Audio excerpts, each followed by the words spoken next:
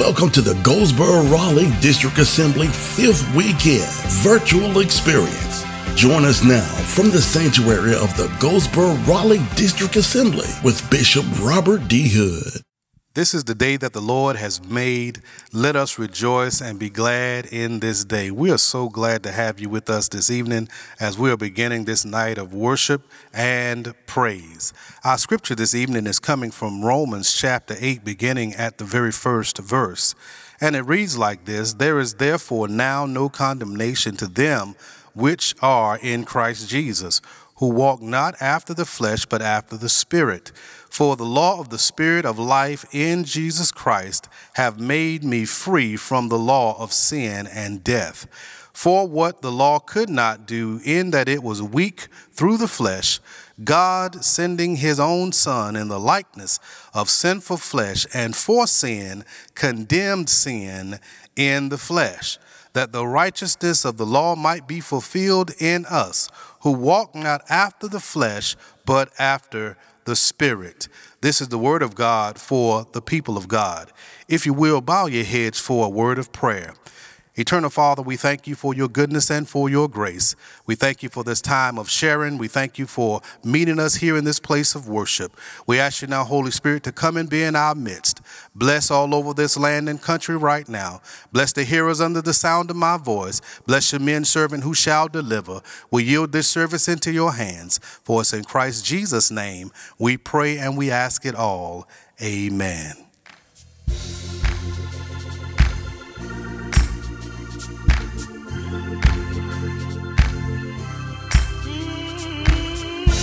Come on, to put your hands together right where you are.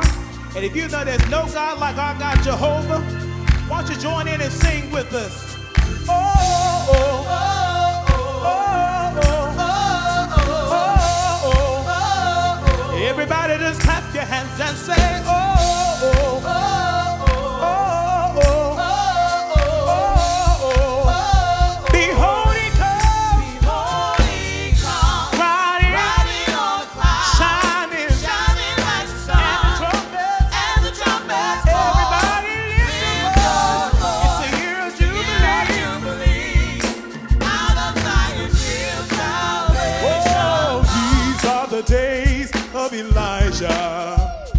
Preparing the word of the Lord. And these are the days of his servant Moses, righteousness being restored. Oh, and these are the days of your harvest. The fields are as wide in the world, and we are your laborers in your vineyard, preparing the word of the Lord. Everybody say, holy God, he's riding on the clouds, shining like the sun, and the trumpets call. Everybody lift your voices, say, out of Zion's, out of Zion's will salvation. Oh, these are the days of Elijah, declaring the word of the Lord. Oh yes. And these are the days of his servant Moses, righteousness being restored. Oh, and these are the days of your harvest. The fields are as wide in the world, and we are your laborers in your vineyard, declaring the word of the Lord. Everybody say,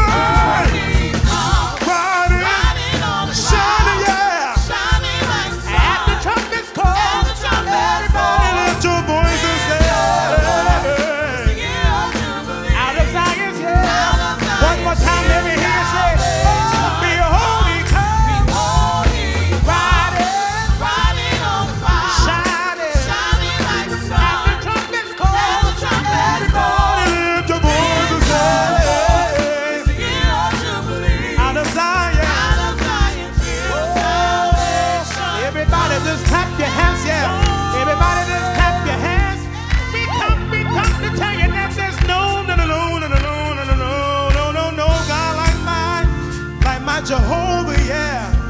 There's no God like Jehovah, yeah. Can y'all Now help me say, there's nobody like you. There's no God like Jehovah. There's no God like Jehovah. There's no God like Jehovah. nobody. There's no God No, like no, no, Jehovah. no, no, no, There's no nobody. God like Jehovah. Nobody like There's no God Jehovah. like Jehovah. Nobody There's no God like Jehovah. like my Jehovah. God like Jehovah. There's no God like Jehovah. nobody There's no God like Jehovah. can wake me There's no up, God started like me on my Jehovah. wicked There's bill, no God dawning like of a Jehovah. brand new day. Put a song in my There's no heart. God like Jehovah. Give me joy when I need it. Give me peace when I need it. Give me power to stand against the enemies. Give me power when I'm feeling in a fight. It makes me walk right, talk right, live right, get right.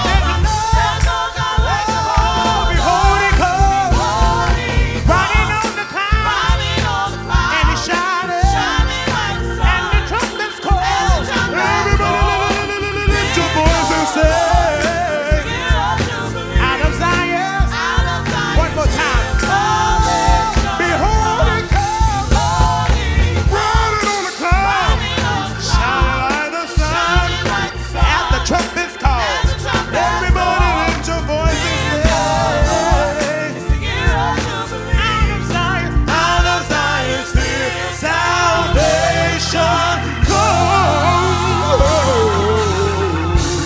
Hallelujah.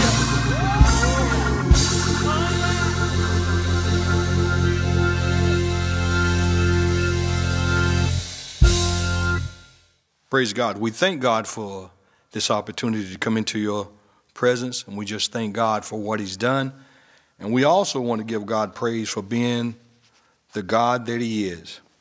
As we bring you the word today from the Goldsboro-Raleigh Assembly, we just want to share the word of God so that we can see what God has for us in these last days. We're going to ask that you bow your heads as we begin our service. Amen. Our Heavenly Father, Lord, as we come into your presence, God, we invite you now to allow your Holy Spirit to move in our midst. God, we thank you right now, God, because it's your word that we stand in the need of. Lord, we believe that everyone that's watching, Father God, that you can allow your Holy Spirit to come and envelope into our heart, God. We just ask that you allow a special anointing to come into the lives of those that are depressed, those that stand in need of a blessing. God, it's by your power that you're able to make all these miracles take place. We give your name the glory and the honor, and we commit this service unto you. In Jesus' name we pray. We're going to ask that you join us today in the Word of God, that you turn with us to the book of Ephesians, the 6th chapter, starting at the 12th verse. The book of Ephesians, the 6th chapter, and starting at the 12th verse. And while we're standing here, we want to give honor to our bishops and our vice bishop, Diedrich Hood, and we just thank God along with also with Bishop Rodney Parker, and we just thank God for this opportunity to bring the word of God. Amen. We thank God for such leaders that God has allowed to be in a situation they've never been in before, but we thank God for the leadership that he's given them and for what God is doing through them. Amen. If you have Ephesians, the 6th chapter, starting at the 12th verse, we want you to start with us. For we wrestle not against flesh and blood, but against principalities, against powers, against the rulers of the darkness of this world, against spiritual wickedness in high places. Wherefore take unto you the whole armor of God, that you may be able to withstand in the evil day, and having done all to stand, stand therefore, having your loins girded about with truth, and having on the breastplate of righteousness, and your feet shod with the preparation of the gospel of peace. Above all, taking the shield of faith, wherewith you shall be able to quench all the fiery darts of the wicked, and take the helmet of salvation and the sword of the Spirit, which is the word of God, praying always with all prayer and supplication in the Spirit, and watching thereunto with all perseverance and supplication for all saints. We thank God, amen, for you that are here today, and we want to leave a word that God has given us. Amen. It's a word that God has dropped into our spirit. with a subject entitled Standing on the Word. Standing on the Word. As we search the news by way of the paper, television, computers, we're looking for details of calamity in the land. Some people get a thrill off in listening and watching for bad things. Each bit of information has an effect on our thought process as to whether it's good news or bad news, or whether we're to disregard it as a substance of no value. However, if something that affects us, though, especially if it's bad, and what can I do to change it? Because people see and hear the bad news, it affects them to the point they get disappointed. They sometimes reach that point where they're not able to sleep, and they're wondering when is things going to get better. There was a man named Augustus Morgan. He was a mathematician in 1866, and also Captain Edward A. Murphy, an engineer from the Edwards Air Force Base in 1949. They worded a phrase that black people knew all about it, even though we weren't able to verbalize it and put it into language that we can understand. But they made the statement, anything that can go wrong will go wrong. And it's called Murphy's Law. And sometimes we're looking at what's going on in the land and we see what takes place. And it seems like they say we're going to give you a stimulus package. And it seems like that we're going to help you get your jobs. And we see unemployment and we see calamity all over the land. And it seems like that somebody is lying to us because the words that they say don't stand. But we know that there's somebody that has written a word because it's inspired in the minds of those that serve God, and is learning to stand on the Word of God. Because if I stand on the Word of God, I will not be disappointed. But for those that are such as our forefathers that knew about this, anything that can go wrong will go wrong. Slaves that have been in captivity knew this from the fact. But it was something that made them to be strong. No matter what took place, no matter what plan has come about, God has given them the ability to have a relationship with God, and they learned by singing the old songs of Zion and being able to give God the glory whenever things did go bad, and they knew that they had something on the inside that made them to continue to give God some praise. Somebody ought to give God some praise. For those that we also see that they learned that the Word of God, even God's promises that were made from the past about our future, was more reliable than those brilliant minds of today when they begin to share things with us about when it's going to get better, when we can go back into church, whenever we're going to be able to do this, we can open up our ability to commune like we used to. But all we see is that whenever the enemy has started what is going on, we now can't go to church, the fellowship in church. We can't go and visit those loved ones that we do love. Even when we have loved ones that are now being funeralized, yet we are able to give God the praise because in spite of it all, God's word is going to stand true. In the book of Numbers, it says, God is not a man that he should lie, neither the son of man that he should repent. Hath he said it, shall he not do it? Or if he's spoken it, shall he not make it good? I'd rather stand on the word of God, whom I've never seen, than the quicksand of a word spoken by a man that I see every day. Reason being because the word which was spoken to us by Paul in Romans the 13th chapter says, and that knowing that the time, that now is a high time to awaken up out of our sleep. For now is our salvation nearer than when we first believed. So we see that something is going on in the land. We see that what is taking place is letting us know that God is making a move. And we got to stand on the truth of what God's word is, because now is the appointed time. Now is a high time to give God the glory and wait and stand still for the moving of God. We look at Michigan. We see in Michigan they had the dam that broke and all the town became flooded. We see major rain floods, and also the car manufacturers are now having problems with unemployment. And then in addition to all this, they have a pandemic. So we look at all that we're going through, and we somehow or another don't have a realization that God is yet moving by his word.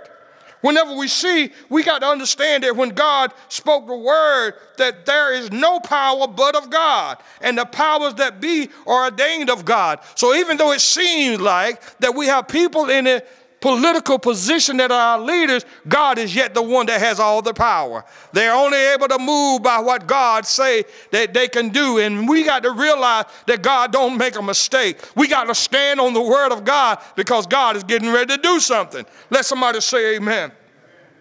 Then we see in Romans 8th chapter, for I am persuaded that neither death, nor life, nor angels, nor principalities, nor powers, nor things present, nor things to come, nor height, nor depth, nor any other creature shall be able to separate me from the love of God, which is in Christ Jesus our Lord. See, no matter what it takes, no matter what is taking place, no matter how bad the pain is, no matter how bad the hurt is, God can make me a good soldier.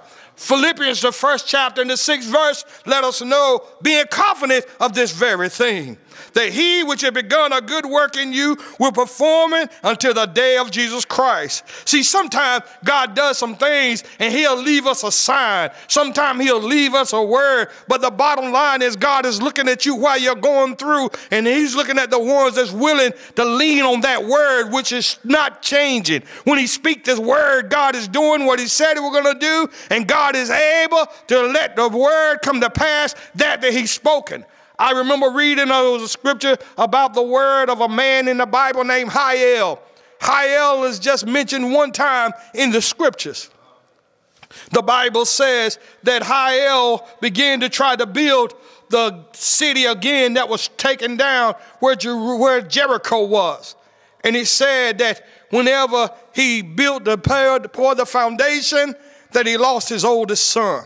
And then when he built the gates, he lost his youngest son. See, about 300 years earlier, whenever the children walked around the walls of Jericho 7 times, whenever Joshua gave a word, said if anybody tried to rebuild this city, he said they're going to lose their eldest child whenever they pour the foundation. And whenever they try to put up the gates, they're going to lose their youngest one. And so we see that God's word that was spoken by a man of God over 300 or 400 years earlier was still coming to pass. I'm telling you, God's word is not going nowhere. You got to stand on God's word because it's the only thing that can hold us up. Somebody need to give God some praise. We thank God for the word. So that sometimes we see that God leaves us a word, but he sometimes leaves us a sign of promise of just as good as a word of promise. When we look at Cain, a lot of people may not know this, but Cain had a situation. Cain became the first murderer known to mankind. And he said that, when he killed his brother because he was jealous of his brother. And the Bible says that whenever God came looking for him, says, where's your brother? And he said, am I my brother's keeper? And because of what he's done, God said, I hear his blood crying out from the very soil where you buried his body. Then he said, because of this, I've put a curse on you. You love growing things. I'm going to make it now so that you will not be able to grow anything of substance. He said, in fact, I need for you to get out of my face. And Cain sat there and he talked to God. He said, wait a minute, Lord. You've driven me out this day from the face of the earth, and from thy face shall I be hid. I shall be a fugitive and a vagabond in the earth, and they that find me is going to slay me. And then God says in the word, he said, therefore, I'm going to put a mark on you, which is a sign of protection. Therefore, whosoever slayeth Cain, vengeance shall be taken on him sevenfold. And the Lord set a mark upon Cain, lest any finding him should kill him. In other words, God said, now I'm going to put this mark on you. And whenever you look at this, whenever anybody see him, this is going to be my protection where nobody's going to be able to touch him. So that means whenever he went into another part and started his life all over again, somehow or another they're going to see a mark that was upon him, but that mark is really nothing but the word of God being maintained. He says you can't touch this man, because if you do, the punishment that I had for him is going to be on you sevenfold. Somehow or another, we got to learn to stand on the word like Cain did, because Cain went away in confidence knowing that God was going to protect him. Ah, hallelujah. And then we see Moses. Moses, there was a sign. So we see what it is, standing on the word. Sometimes it can be the word, but sometimes it can be just a sign. Whenever God told Moses, I need for you to go talk to Pharaoh so that the people can be let go, and I want you to do everything that I tell you to do. And one of the things that Moses told Pharaoh says, I want everybody that have cattle and you're part of Israel. I want you to go hide your cattle and hide everything that was so that whenever this big storm or this hailstorm come up, nothing would happen. But to everybody that was an Egyptian, they're going to lose what they have, their cattle. And this is one of the things that God said he was going to do. And he said, to bring your cattle in. And he said, in fact, God said, I'm going to give a sign that what I say is going to come to pass. He said, I'm going to fix it so that the dogs will not even bark at the children of Israel. He'll bark at the Egyptian, but God's word is so true that Moses was standing on the promises of what God said he was going to do for the children of Israel. And so what happened was, he said also, I got right now, I want you to understand that when it comes to the destruction that's going to be in the land, he said, I want you to make sure that you get ready, because I'm getting ready to bring you out, but I need for you to know the sign. He said, because a death angel is getting ready to come through the land. And when it comes into the land, he's going to kill the eldest child of everybody that's not covered under the blood.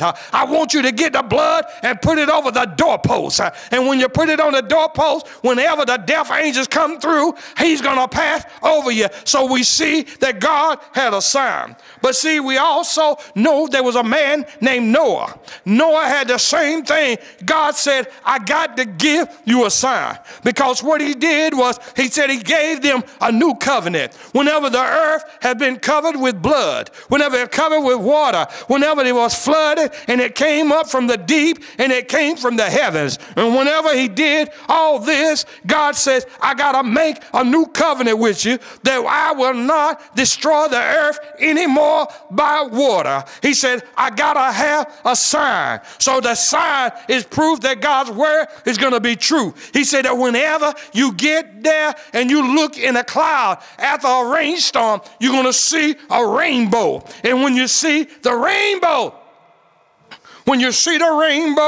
that's going to be a sign that I'll never destroy this earth anymore, that I will not destroy by water. So God said, whenever I look, this is what God said, when I look at the rainbow, I'll remember what I said, that I will never destroy the world no more. Whenever I look, we read about a man named Elijah.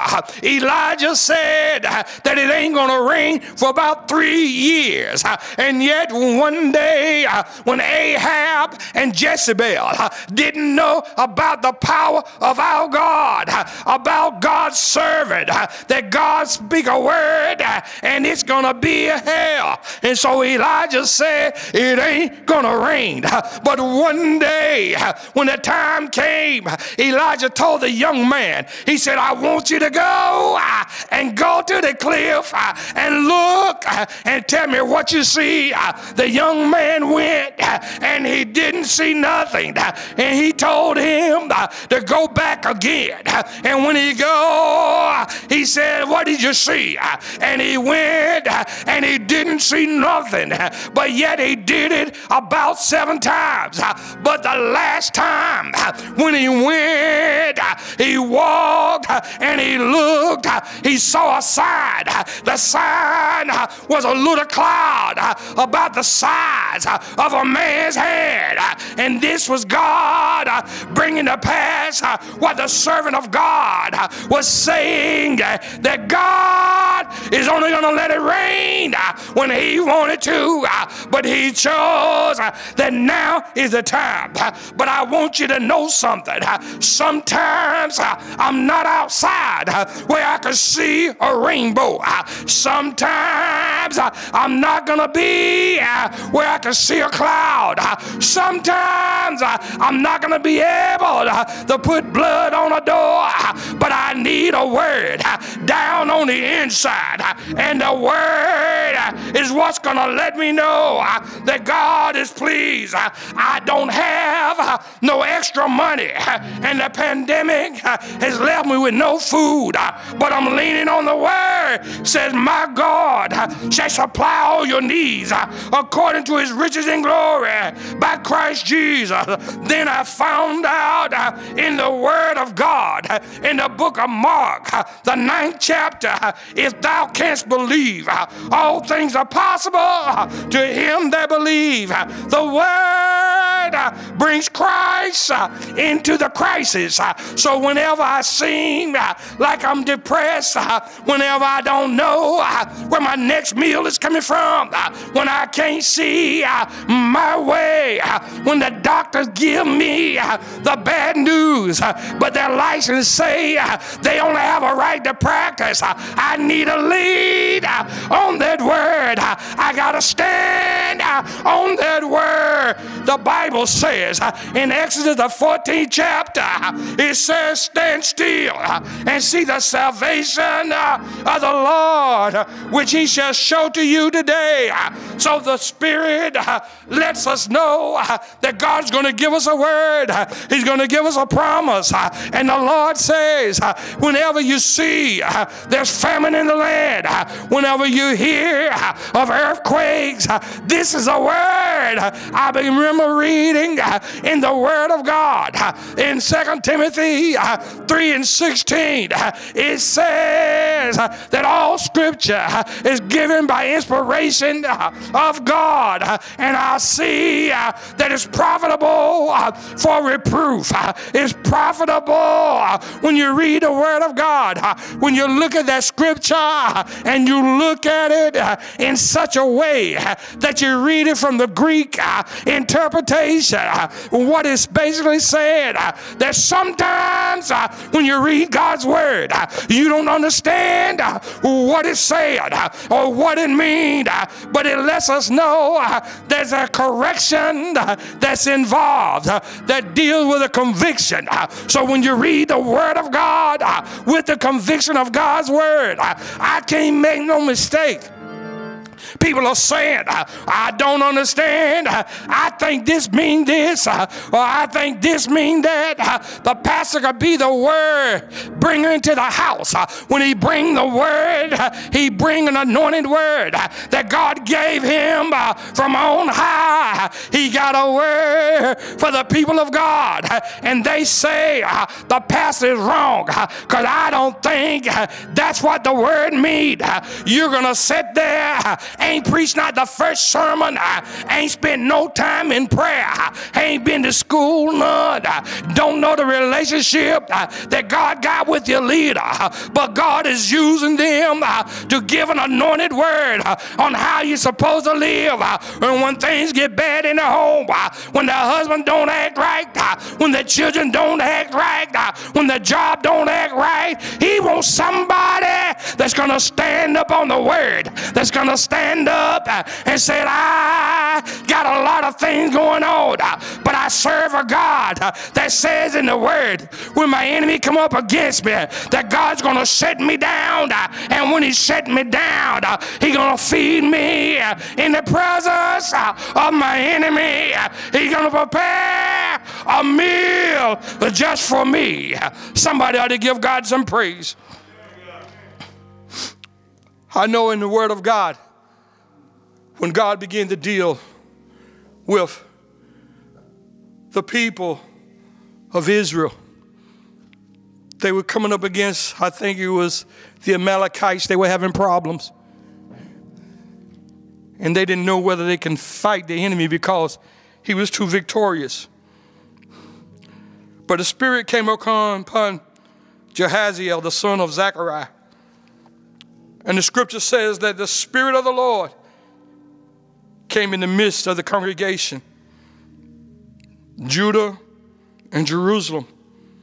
It was a word for all them, even King Jehoshaphat, who was a servant of God himself. And God spoke and told him to tell them, be not afraid nor dismayed by the season or the reason of this great multitude. For the battle is not yours, but God's. Right now, wherever you're sitting and whatever God is doing in your life, He have not left you. God has taken the time to warn you ahead of time. He's taken the time to educate you if you only listen. God needs people to know His word. Stand on His word. He's not going to make no mistakes. There's something about the nature of God. It says that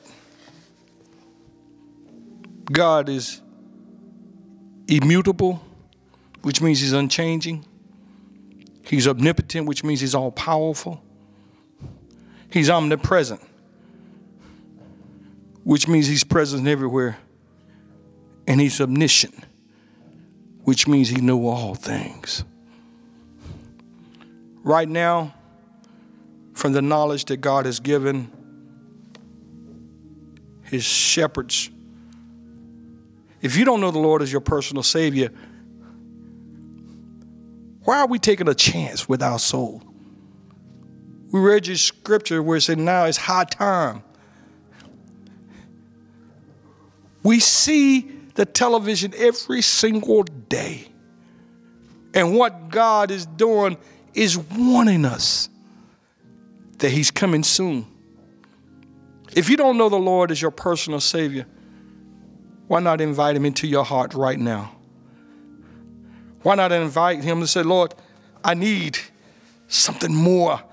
I need to stand on your word. I got to have something that's going to make me stand in the midst of these terrible times. But if you're not saved, then you have a right to be worried. Don't put your dependence on somebody that says something one day and then it's another day. When you got leaders that's overriding leaders trying to see who has the clout, God is the only one. Right now, I want you to bow your heads wherever you are. If you don't know the Lord as your personal Savior, invite Him in right now. It don't take much.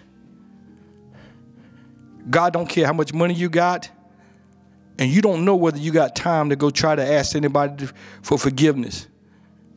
We need to come just as we are. Because if you try to fix one thing before you come to the face of God, that's your own righteousness. And the Bible says our righteousness is as filthy rags. You need to invite the Lord with what you got and let Him clean you up. Just repeat after me. Say, Father, in the name of Jesus, I come before you as a sinner. I need you in my life. I believe that you died on Calvary's cross for my sins and that you rose again. And I believe that you saved my soul. Forgive me for what I've done wrong. And God, I give your name to praise. I believe you're sitting now on the right hand of the Father for my sins. And you said in your word, if I confess my sins, I'm faithful and just to forgive me of my sins. And I will be delivered. If you believe that, beloved, according to God's word, you are saved. God will not cast you out. We thank you, and we just ask that you continue to pray for the Goldsboro-Raleigh Assembly, and we do give you the blessings of God, and we will be praying for you. Contact the Goldsboro-Raleigh Assembly. Contact our webpage. Let us know that God is Savior. Let us know what God has done for you, and you will get a response. So we just thank you in Jesus' name. Precious Father, bless those that hear it. And God, we believe right now that you can send an anointing that's going to last. And Father God, you can reach these people wherever they are. We thank you for the word. We thank you for the anointing. But most of all, God, we just thank you for saving those that may have given their life to you. Lord, we just want to give you the praise. In Jesus' name we pray. Amen.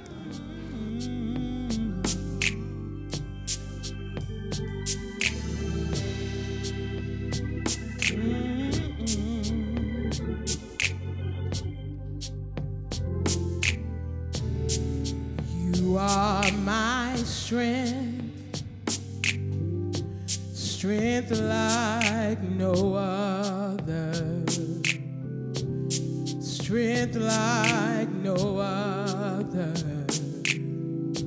It reaches to me. You are my strength, strength like no other, strength like no other. It reaches to me. You are my strength. You are my strength. Yeah, yeah. Strength like no other. Strength like no other. Strength like no other. And it reaches to me. Hey, you are my strength. You are my strength. Yes, you are. Strength like no other. Strength like no other. Strength like no other. And it reaches to me. Come on, lift your hand and say, in the fullness of your grace. In the fullness of your grace. In the power of your name. In the power of your name. You lift me up. You lift me up. Hey, you lift me up. Lift me up. In the fullness of your grace. In the fullness of your grace. In the power of your name. In the power of your name. You lift me up. Lift me up. Thank you, Jesus. You lift me up. Lift me up. Oh, you are my joy. You are my joy. Joy like no other. Joy like no other. And it reaches to me. Oh, you are my joy. My joy. Yeah, yeah. Joy like no other. Joy like no other. Yeah, God. And it reaches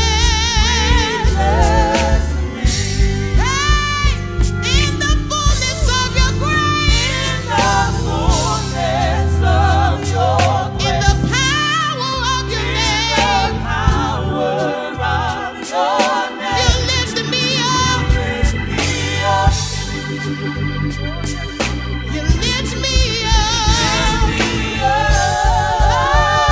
In the fullness of your grace. In the fullness of your grace. In the power of your name. In the power of your name. You lift me up. Lift me up. You lift me up. Lift me up. You are my peace. You